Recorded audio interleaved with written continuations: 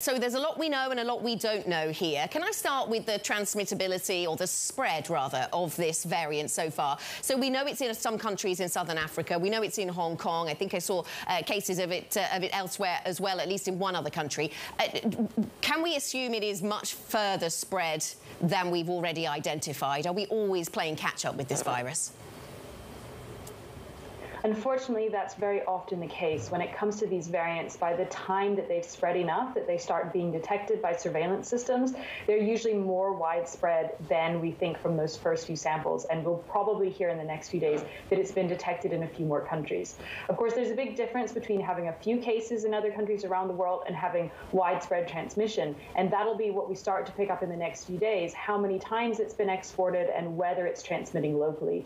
I think it's really hard to say right now whether this new variant is much more transmissible or maybe just a little bit. One thing to keep in mind is that cases have actually been pretty low recently in South Africa, which means this variant may not have had to directly compete against Delta. We'll, of course, be learning more about this in the next few days and figuring out whether this does seem to be something that's comparable to Delta in transmissibility, or whether it might be more on the immune evasion that's the concern and that it might not be more transmissible. This is what we have to wait for more data to know.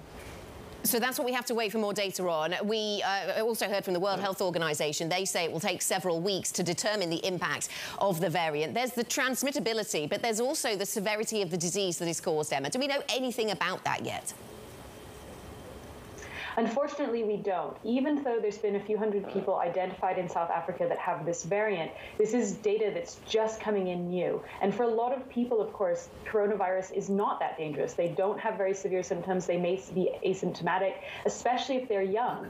And so we have to keep this in mind. This is why it can be difficult to say. If this has spread, perhaps particularly among a group of young individuals, that may not tell us a lot about whether this is a threat, for example, to people with existing conditions or to older people. This is why we often have to wait for larger data points before we can really tell if there's a different clinical outcome.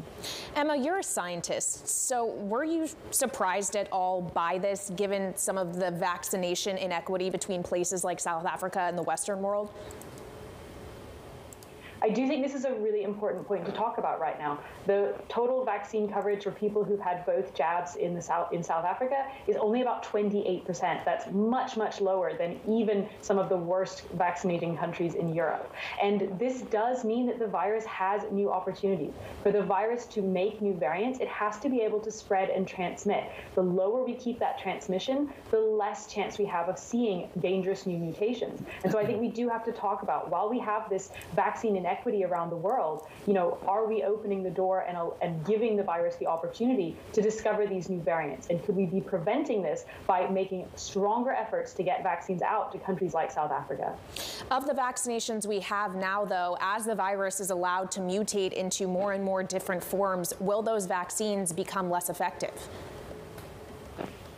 This is the question that I think everyone is really concerned about. One thing I really want to emphasize is that it's incredibly rare that we have some mutations that make a vaccine completely useless. That's something that we generally don't see. It's more a question of, do the vaccines become slightly less effective? Similar to what we've seen with the immune waning, for example, in people that had their second vaccine 6 or more months ago. So I really want to emphasize that it's very unlikely the vaccine will stop working entirely, and the vaccine will still probably give you a considerable amount of protection. It's more about whether that protection is decreased enough that it's really concerning, and whether, for example, we need a new formulation vaccine booster to get that protection up to where we like it to be high in the 90s. But even 60-70% protection is better than nothing.